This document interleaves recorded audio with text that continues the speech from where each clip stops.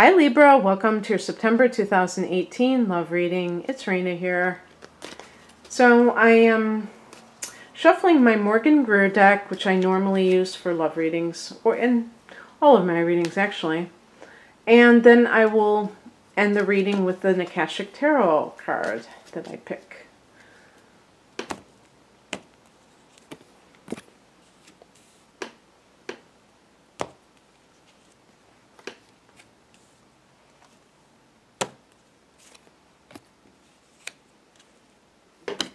Oops, this one was upright, so put that in the deck.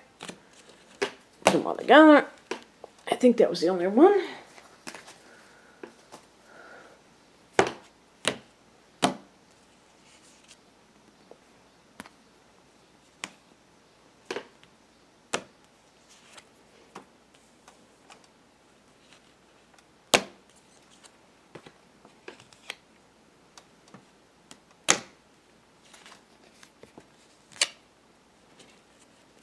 You just got your card, the Empress. Okay. Just collecting all these cards. Alrighty. The heart of the matter is the Nine of Pentacles, and this is a card of financial independence. I always connect this card to Virgo. I don't know if that's true, but I think of the month of September is a 9, and Pentacles is Earth. So that's why I think of Virgo. You know, if you are a woman, this could be you as a career woman. And I just did Sagittarius's reading, and I was talking about that, of a woman who's interested in men and saying, I don't need a man because I can take care of myself. And that being wonderful, however, there could be some times when that self-sufficiency becomes isolating and hard to, almost like a defense. This is like this, like a wall that is around a person.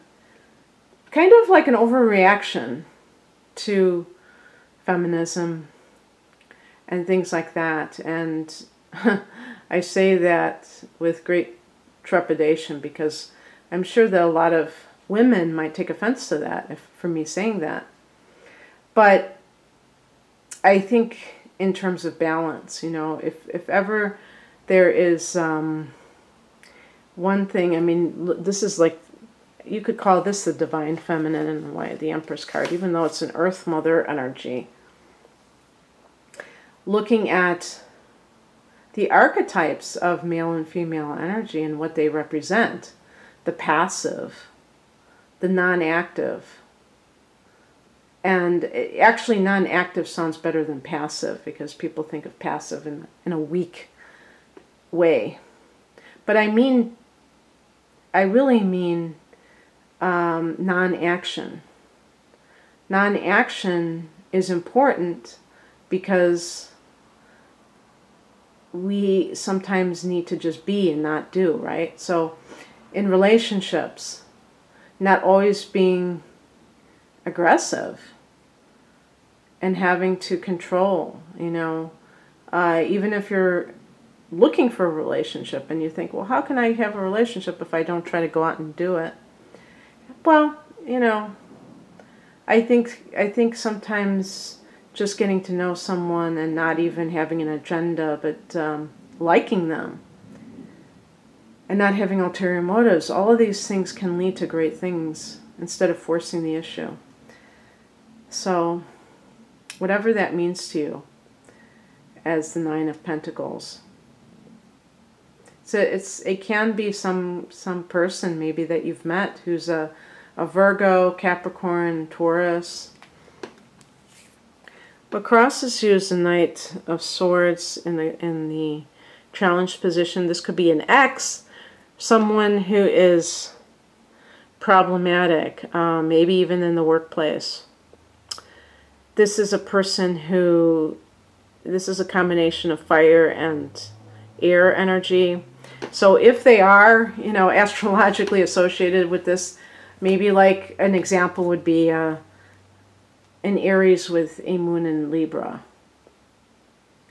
And they have that part of them that is very volatile and kind of opinionated and, you know, blunt, and that might kind of ruffle your feathers from now, you know, now and then. But you also find this person to be very intelligent and passionate. But they have this tendency perhaps to be abusive in speech even, because this is the challenge position. And so you might feel that you cannot be with such a person anymore. And in the foundation card, we have the 9 of Wands. So this could be that you have finally laid down the law with this person, and you basically have said that you will not tolerate their abuse. And that may or may not have been, they may not have heeded your directive. They may have like balked at it and said, "Oh yeah, right," and totally been dismissive. If the person is narcissistic, chances are, if you try to set boundaries with such a person, you will fail miserably, because they feel a sense of entitlement, people like this. And they are not willing to, well, they can't. They don't have the ability, psychologically or whatever you want to call it, to be able to see another person's point of view. It's all about them. And such people are exasperating because they can be very smart. They can be very, you know, when I say smart, they could be very analytical and they can really read into things. But when it comes to their own behavior, they may be totally ignorant of it and not, or they distort it and they see it only in a certain light, which it really isn't.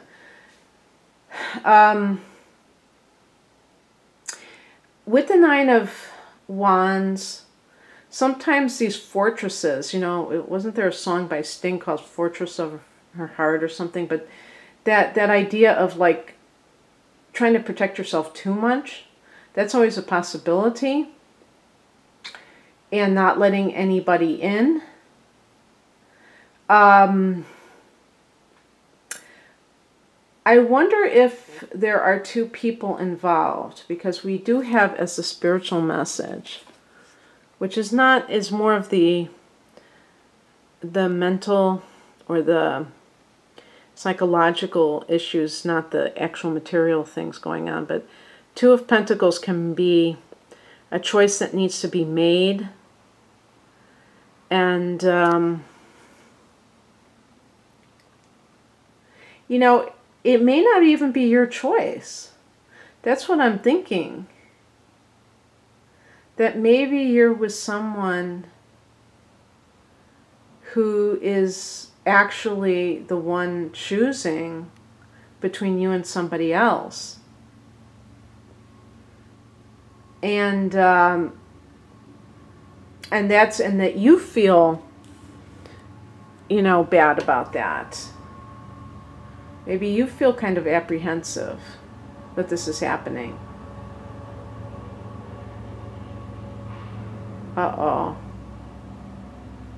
I hope this isn't heavy machinery. It's very interesting. It's hard for me to see exactly what the dynamics are here. But the practical advice, or maybe even description of what's going on here, is represented by the 10 of Swords. So this is really what has happened, is that some kind of betrayal has taken place.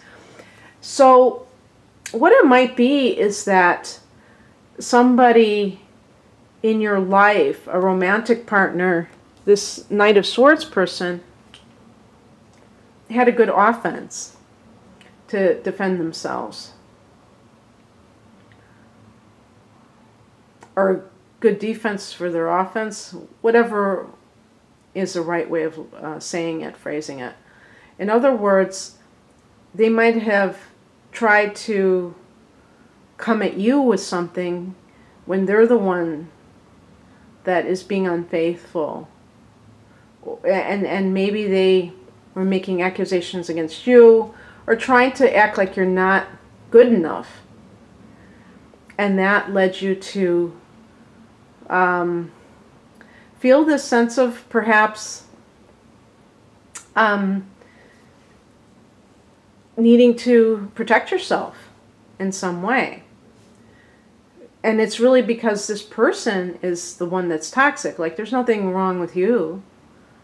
But maybe this person tried to convince you that there was. And, you know, if you identify with someone, that there is somebody in your life who is like that Knight of Swords person, understand that this person is not a good influence in your life. And so the way, you know, the very quick way of determining whether somebody belongs in your life is, how do they make you feel? Do you always feel like negative emotions, heavy emotions when you're spending time with this person? That can tell you. And by the way, swords does relate to air. And of course you are an air sign. And you may be involved with an air sign too, Libra. But it also symbolizes conflict. And so that is important as well. Because that could be saying that you're involved in a relationship that is full of a lot of conflict. And maybe you deserve better than that. What is coming in? An offer of love. And look how beautiful this card is. This is one of my favorite cards. And this is, and there's the lotus. And you know, if you know what the symbolism of the lotus is, it's a flower that rests atop water, but its roots are in mud. And if you've ever seen like a white lotus, where it's got these pristine petals, but sometimes it's very, you know, muddy around it, or underneath it. And it's supposed to symbolize purity, spirituality, because it has many petals, and you know, that could be like petals unfolding consciousness, but also that idea of being in the world but not out of the world. So, you know, the dirt, the muck, the grime of the material world, and then having that pristine consciousness. Very cool. But in terms of a new beginning, aces, new beginning in love, this is a card of something that is emotional because it's cups. So perhaps you in the past have been attracted to somebody because they were brilliant, and maybe you felt like they really had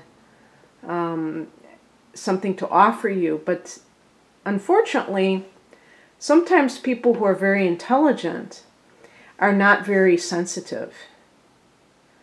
And they can actually be insensitive and not connected to their heart chakra.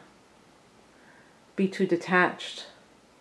This person might be a literal water sign, so they or have like a prominent moon in water, something that gives them more emotion. Cancer, Scorpio, or Pisces.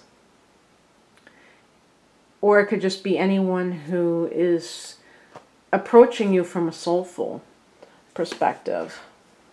Maybe it's even a fire sign like Leo or Sagittarius or Aries, and they have passion as well. You know, the fire signs can be emotional, not in the same way as water signs, but they still can be.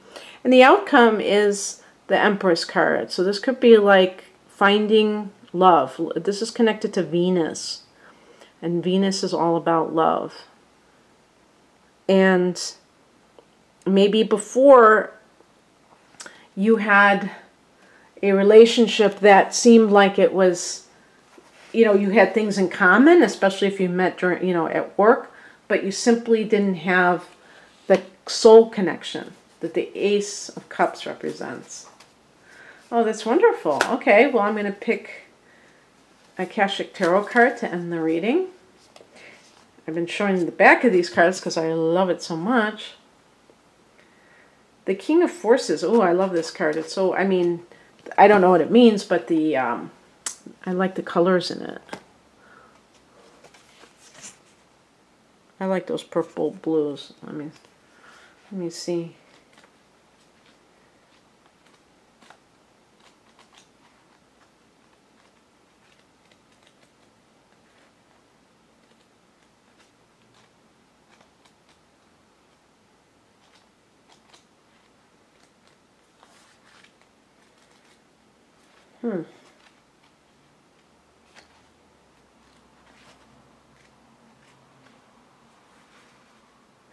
Yeah, this might be connected to wands. So maybe there is someone, like a Leo or a Sagittarius or an Aries person, Aries is your opposite sign, who comes into your life at some point. Now this is the foundation card, so this would be explaining why there's that conflict happening. Some of these cards seem to correspond with the tarot that we know. And a man standing by a stream is surrounded by different animals of the woods. The power of nature is all around him, in the earth below his feet, the water running by, and the star-filled nebula in the sky above. Yet he is a force himself, exerting calming influences on the wolf and rabbit, which are natural enemies. Upright, this card indicates the presence of a man who has a powerful and positive energy. He comes with good intentions. Gentleness and honesty resonate from him. If you don't know this man yet, his energy will be coming into your life soon. He could bring support for a special project, a work issue, or just your life in general. He may also be a possible love interest. So in order to be open to receiving a man of honor, make sure you engage in honoring and being tender toward yourself. For you or a man around you, there could be a position coming in any of the careers natural to the King of Forces, such as electronics, astronomy, physics, geology, alternative fuel, any of the earth sciences, and new industries in environmental care. Any activity connecting with earth energy and nature are beneficial to you at this time. Whether you are male or female, this also reveals an important side of yourself. Feel the balance and beauty of nature and know the powerful forces always moving within and around you. That started making me wonder if it was the King of Pentacles, but when they talked about Earth. But really, it doesn't matter. What matters is that if there's anybody in your life, Libra, that you feel uncomfortable around, that you always feel like you have to put up a wall to protect yourself from this person, and if they are a love interest, understand that they have betrayed your trust in some way. The Ten of Swords, that's what I'm referring to. And maybe you thought you could trust them, but you can't. And maybe it's time to move on. And the Ace of Cups, maybe that when you decide to move on from a negative relationship, there's someone waiting in the wings. They say nature abhors a vacuum. But first you have to kind of make changes so that you can be open for new things to come into your life, or new people, right? Okay, well that's what I have for you, Libra. If you'd like a private love reading, the link to that is below. Have a wonderful September. Bye.